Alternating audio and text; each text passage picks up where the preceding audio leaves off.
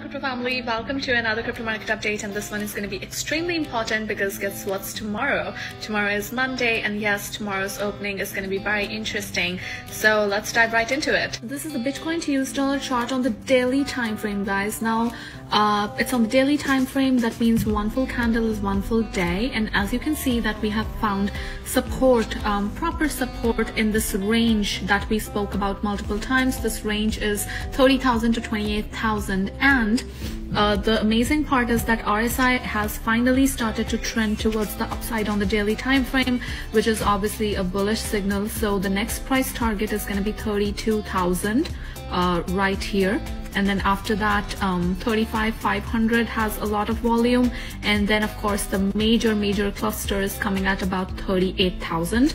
So obviously I'm not expecting a direct move from 30,000 to 38,000, but yes, upside movement at least towards 32,000, and if we are able to break 32,000, then 35,000, and then eventually 38,000 if we are able to break the 35,000 resistance. So these would be the price targets.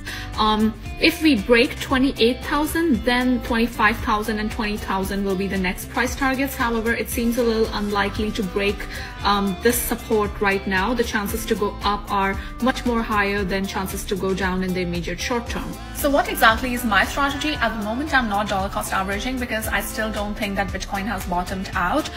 So I think that the Bitcoin bottom might be at least towards 20,000 or 25,000, something like that. So yes, in the larger time frame, we might still go down further in like the next couple of weeks. So that's why I'm not dollar cost averaging, because I'll dollar cost average at that point, right?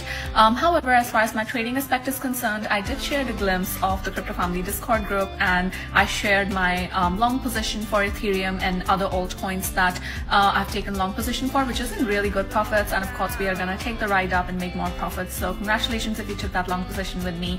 So yeah, right now I'm just gonna take the ride up, realize profits, and let's see where we go from there. Good luck investing, guys, and let me know your thoughts. Take care.